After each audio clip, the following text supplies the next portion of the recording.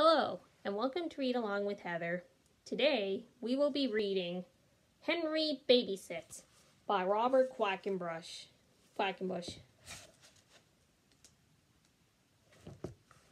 Henry the Duck was enjoying a quiet day at home when the doorbell rang. It was Henry's friend Clara with her baby nephew.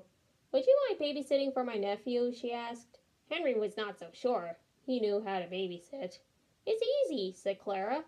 "It's my nephew's nap time, and he'll be fast asleep." Henry said he would be glad to babysit.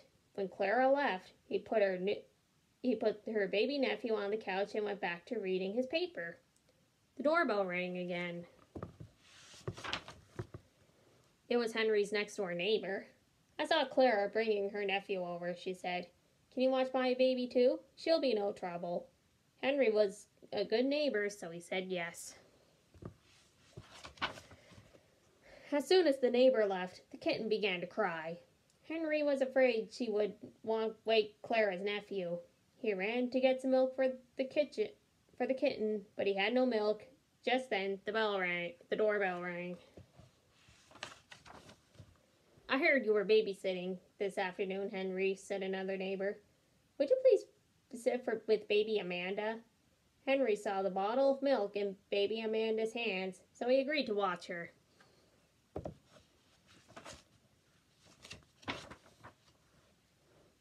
Henry sat baby Amanda down. He took her bottle and poured a little of the milk into a dish. He gave the milk to the kitten and the bottle back to Amanda. Now both babies were happy, and Clara's nephew was fast asleep. Suddenly, baby Amanda began to cry. Henry tried burping her, but that didn't work. "Maybe she needs changing," he thought. "But I have no diapers." The doorbell rang again. It was another neighbor with another baby. "I heard you were babysitting," said the neighbor. Would you please watch my baby? He'll be no trouble at all.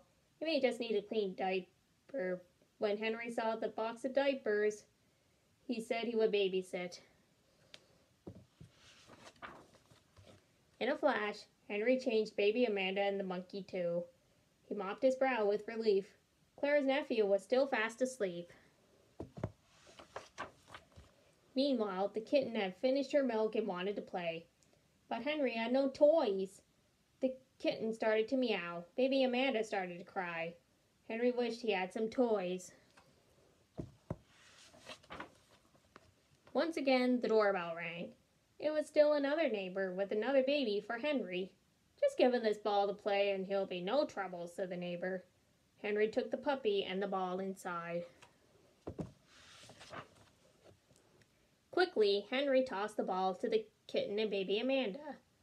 They stopped crying and started to play, but the puppy wanted to play too, so he began to chase the kitten.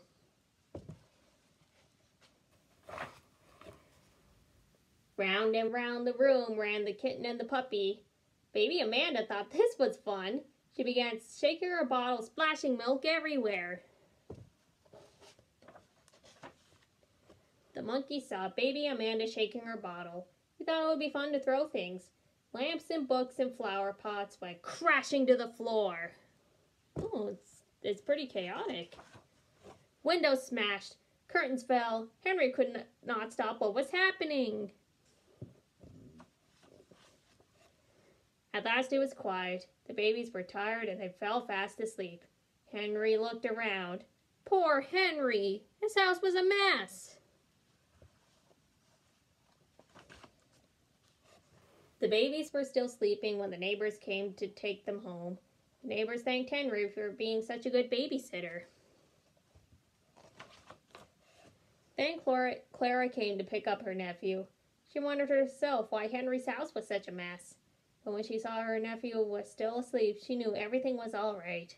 "You see, Henry," said Clara, "babysitting is easy." Oh boy. And that's the end of Henry Babysits.